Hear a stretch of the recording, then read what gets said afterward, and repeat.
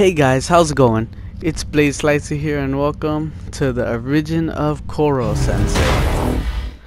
Alright, so pretty much I decided to add some anime to the mix of all this comic book stuff, so now you guys are going to be learning a lot more about anime characters as well. So it fits for both anime and comic book fans. So when I do this Koro-Sensei thing, so first I'm going to introduce the anime and all that stuff, and then I'm going to introduce the character and all this stuff, and the first little part of it is going to be all spoiler free for anyone who starts to get interested and wants to watch the anime, and then I'm going to give huge warnings when all the crazy spoilers come in, because I don't want you guys getting mad at me or something. So the name of the anime is Assassination Classroom. Alright, so we're gonna start off with the backstory right now. So one day a new teacher is introduced to Class E at a junior high school. It's a really long name, so I'm gonna just say it one time. So it's Kunugigaoka Junior High School. So the teacher is a round-headed octopus creature. Before he introduced himself to his new class, he managed to carve out a large chunk of the moon to become a permanent crescent moon. In a year, he plots to destroy the Earth, but decides to teach a junior high school class in the meantime for an unknown reason. With this strange creature having effectively taken over the world, the government reluctantly complies with his request on the condition that he does not harm the students. These same students greet him every day with assassination attempts in their journey to save the world by eventually murdering their own teacher and to earn 10 billion yen from the government. Alright, so then now I'll explain a little bit about Koro-Sensei. So Class 3 is giant yellow octopus looking homeroom teacher, and the one who destroyed, he is the one who destroyed 70% of the moon. Koro-Sensei is a near invincible creature with the maximum speed of Mach 20. Despite the fact that he plans to blow up the Earth in March of next year, he's still undoubtedly an incredible teacher who cares very much for his students. Okay, so this is when the spoiler section comes in. Alright, anyone who wants to watch this anime all of a sudden, alright, don't continue. Gonna give you some time. Leave this video. Okay. Alright, I think that's alright. So for you guys who are all cool with spoilers or whatever, I'm gonna give you a pretty deep backstory about Koro-Sensei. Alright, so Koro-Sensei was originally born on Earth as a human. His original home is described as the worst of slums. Koro-Sensei grew up in extreme poverty and witnessed many traumatic events from a young age, including murder, parental neglect, crooked police activity, and etc. Growing up in this environment of constant betrayal, Koro-Sensei developed a twisted personal philosophy that the only truth in the world was that people die when they are killed. In pursuit of this philosophy, he took on the life of an assassin. And using his incredible charisma, he was able to easily earn the trust of everyone around him, performing his skills undetected. Koro-Sensei was so prolific, his work was actually responsible for ending wars through the mass murder of world leaders. Over the years, he was known to the underworld as the God of Death, becoming the most feared assassin in the world. 2 years before what happened in Assassination Classroom, Koro-Sensei was betrayed by his student, who is a person who later became the God of Death himself. The new one. And so the student betrayed him, and Koro-Sensei was detained in a research facility which studied artificial tentacles for use as a graftable bioweapon. During this time, he befriended Agura Yukimura, a junior high school teacher who worked at the facility by night, believing that she would be his ticket to escape. At some point, an unknown event destroyed the facility and killed Yukimura, who encouraged Koro-Sensei to become a teacher with her dying breath. After fleeing the wreckage, Koro-Sensei was involved in the destruction of over 70% of the moon, rendering it into a permanent crescent shape. Having demonstrated to the leaders of the world his capacity for destruction, Koro-Sensei announced his intentions to conquer and destroy the Earth by March of the next year. After meeting with the world's leaders, Koro-Sensei brokers a deal. In exchange for being allowed to serve as a homeroom teacher for the junior high school's Class 3E, in exchange, Koro-Sensei agreed to never harm the students and even allow them opportunities to kill him over the course of the school year. Alright, so now I'm going to talk about Koro-Sensei's abilities. And the main topics are going to be durability, speed, offensive power, intelligence, and weaknesses. So, Koro-Sensei is usually not affected, well, he isn't affected at all by normal bullets or by any chemicals or poisons and stuff. He's only been shown to be affected by anti-sensei material, and his skin is very weak to it.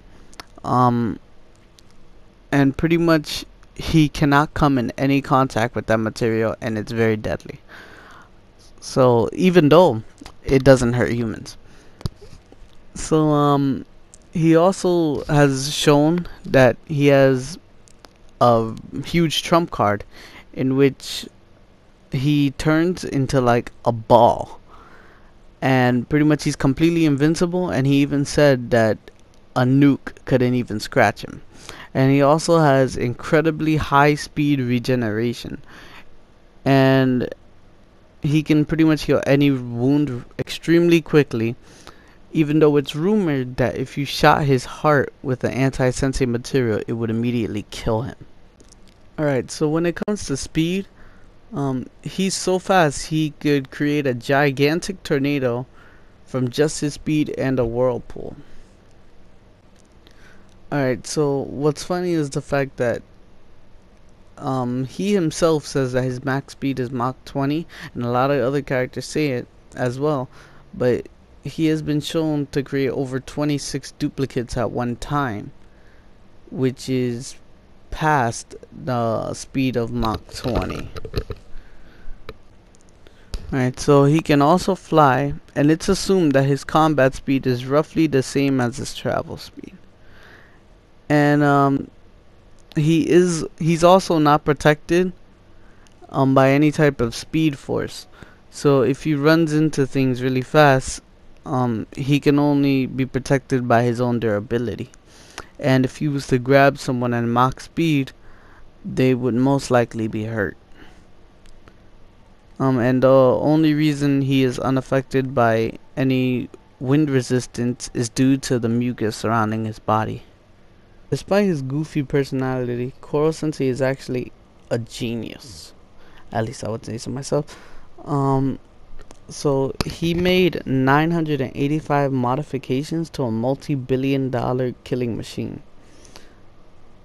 So pretty much it went from basically a box with a face and crappy animations to a full body projection with upgraded artificial intelligence, making it more human.